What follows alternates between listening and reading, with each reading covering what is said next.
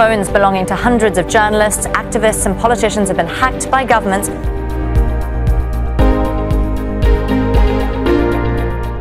The Israeli firm has called the investigation's findings exaggerated and baseless.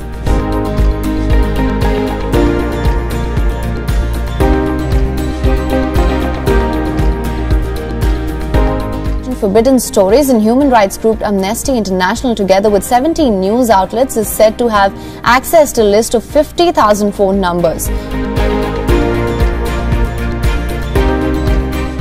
The spyware technology that makes this possible is called Pegasus.